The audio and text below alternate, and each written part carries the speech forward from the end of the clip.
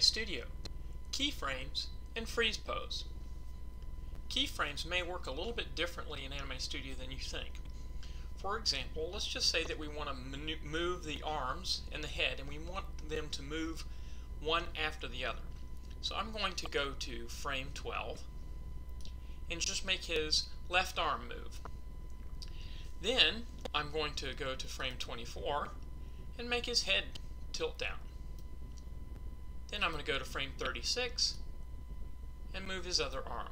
So you may think that those things are going to behave one right after the other, but if you actually watch them, they all start at the same time, and that's because you did not freeze the pose. So we can fix that by getting rid of those frames. And again, what we will do is I will move his arm and then freeze the pose by going to animation, bone, freeze pose. Now that's also Control F.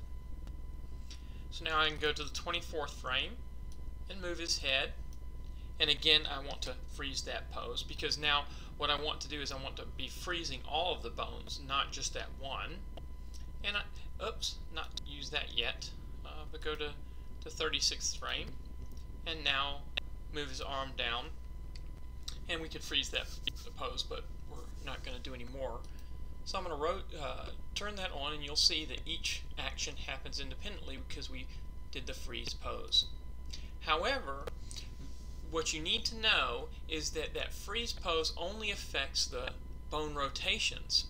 So to do something similar to show that, let me do something a little bit different, and I'm going to rotate the arm, and again I'm going to freeze the pose with the Control F. Go to the 24th frame, and this time what I'm going to do is I'm going to make him squat.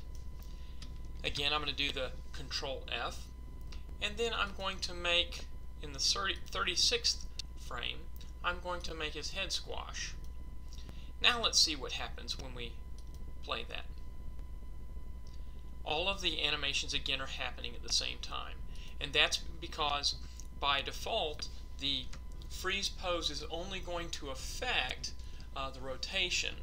So in order to fix this, in order to get it to behave the way that you think you probably want it to behave, what you want to do is select all of the bones and go to the first frame. So you can go to frame 0 and click on the fast forward, kind of step forward, and you're at frame 1. Now what you want to do is select the transform bone tool, the one with the little kind of circle looking thing, and click on reset for the length, the scale, and the angle. So now what you have is you have established a base point for all of the manipulations, the movement, the scaling, and the rotation. So now as I go to frame 12, if I rotate his arm and then do the Control F, the freeze pose, and then I can go to frame 24 and make him squat, and again I do my freeze pose, and then go to frame 36 and let's now make his head squash a little bit. Now we can see the play, and they will all happen one after the other.